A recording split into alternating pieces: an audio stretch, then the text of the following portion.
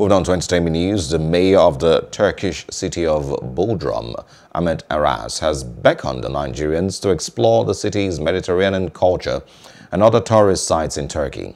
Aras was speaking when he hosted some Nigerian tourism stakeholders to an exploratory meeting in Turkey. Bodrum is home to many ancient civilizations of Greece and the island of Rhodes, with the largest underwater museum in the world. Hello, hope you enjoyed the news. Please do subscribe to our YouTube channel and don't forget to hit the notification button so you get notified about fresh news updates.